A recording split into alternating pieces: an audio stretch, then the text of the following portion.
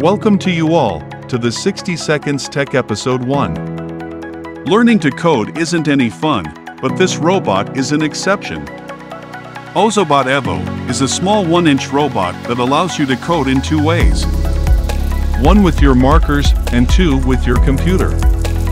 With markers you can teach it how to move, and by joining coded blocks in their app, you can control its lights and movements. Evo recognizes colors, and you can tell the robot what to do with colors too. You can load codes into the robot just by holding Evo up to your screen. You can code it to follow your hands, or even go away from you.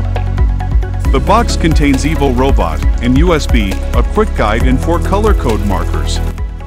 Click on the 3 dots here to check out the link in the description.